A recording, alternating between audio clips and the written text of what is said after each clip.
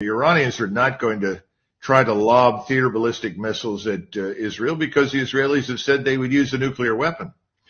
But Turkey is different. And the Turks have an unhappy record with the Israelis. Just a few years ago, they tried to deliver humanitarian aid to Gaza. The Israelis boarded their ship, killed some of their citizens, and turned back the aid. This kind of thing did not cultivate support and friendliness in Turkey. And remember, Mr.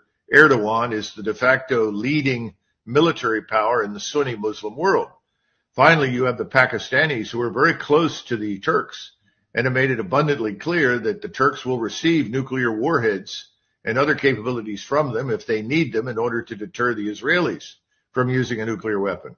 And finally, the Turks have the largest air forces and armies in the region. The Turks can put 2 million men in the field in the space of a little over a month. And the Turks are ferocious fighters. Now, all of this spells doom for the Israelis if they launch this attack on Gaza. What I've just described is an unwinnable fight. Even the air power from the United States that we could commit is not going to be